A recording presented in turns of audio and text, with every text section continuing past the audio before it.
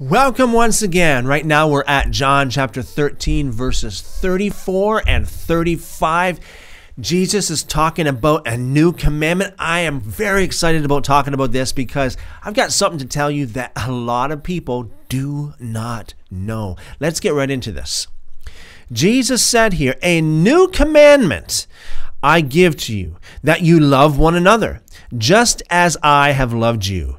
You also love one another. By this, everyone will know that you are my disciples, if you have love for one another." So, for those of you who know my teachings, you know that I say quite frequently that Jesus never came to say anything new, okay? And it seems like he's pulling on a new command. He said, "I have a new commandment to give you, okay, that you love one another."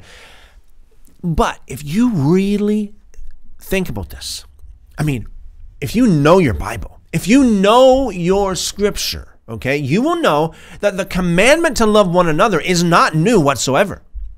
That's found way, way back, okay? Way back in the book of Exodus, at least, if not the books of Genesis too. You can probably pull that out of there. But the book of Exodus, for sure, the commandment to love your neighbor as yourself, the commandment to be good to your enemies, that is all in the book of Exodus, especially Exodus chapter 23. Okay, we got Leviticus chapter 19. Lots of different things talking about loving one another. Okay, you ask anybody, even non-Messianic Jewish people today, even non-Messianic rabbis today, they will tell you, okay, one of the mitzvahs is to love one another, to be kind to one another, to give tzedakah, to give to the poor, all this kind of stuff. So when Jesus said, "I have a new commandment for you, that you love one another," why did he say new commandment if it's really not new? Here's the thing, and you need to understand this. In the original Greek manuscripts, now,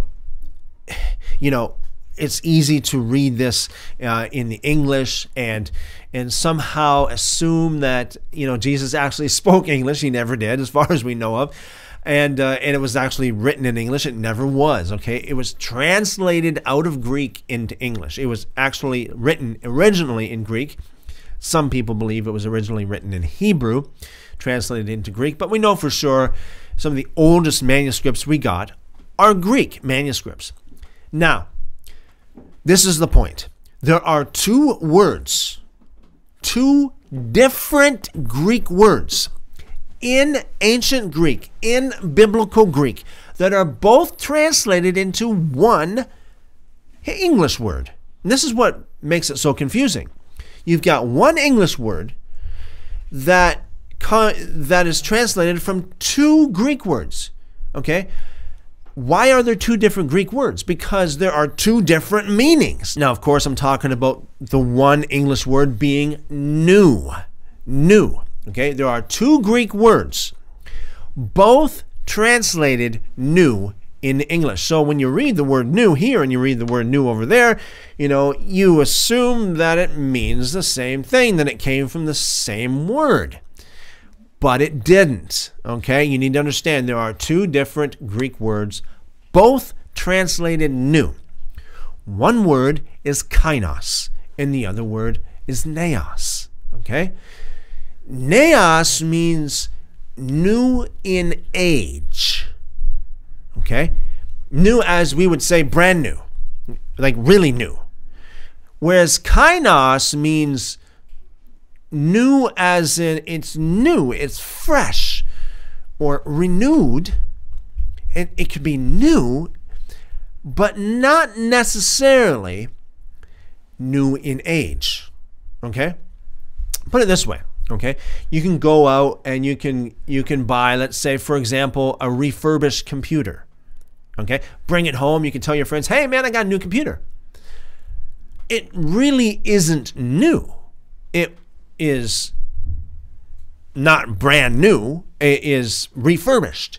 It's new to you. It's new to other people, and it's it may look new. It may be all dusted off and refurbished.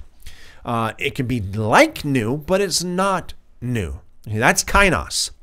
Whereas if you go, order directly from, the manufacturer, you will get a computer that would be naos new, brand new, okay? New in age. So when Jesus said, I give you a new commandment, he was not saying, I give you a naos commandment, okay? It's not brand new in age.